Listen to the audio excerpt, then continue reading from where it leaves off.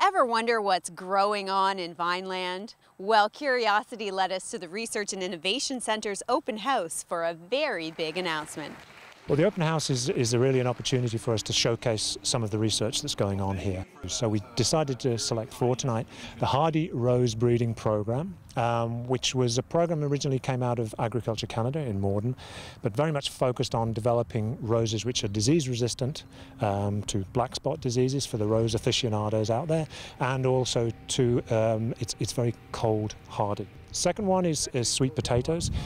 Whether you know it or not, you've probably seen it in your stores. Sweet potatoes are everywhere now. They're the fry of the day. Sweet potato fry is a delicious alternative, but sales have gone through the roof.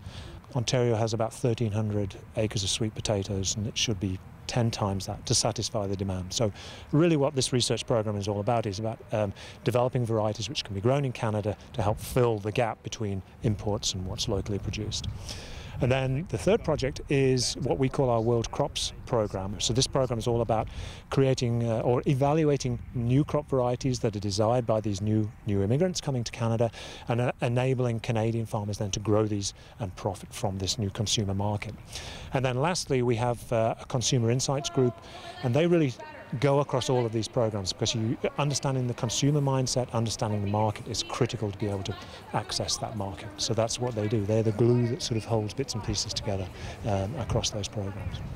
Pierre, what brings you to Vineland this evening? Well, a wonderful announcement for Vineland, $2.5 million in federal funding to support a key project, research project that they're working on here to the benefit of rose growers, but ultimately to the benefit of Canadians, and of course we're hoping rose growers around the world. Now, why has the government chosen Vineland specifically?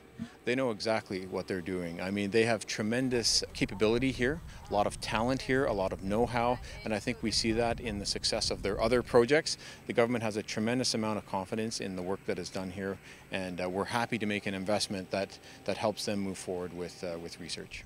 Vineland Research and Innovation Centre is focused on providing solutions for Canadian farmers. I mean, when we started originally, the focus was very much supposed to be on Niagara, and then it became Ontario, and then it became national. And really, though, we go beyond even Canadian borders now, because some of the research we're doing has products which will be available on the international market. So it's a wonderful place, a lot of great people working here, but again, our stakeholders are the Canadian farmers.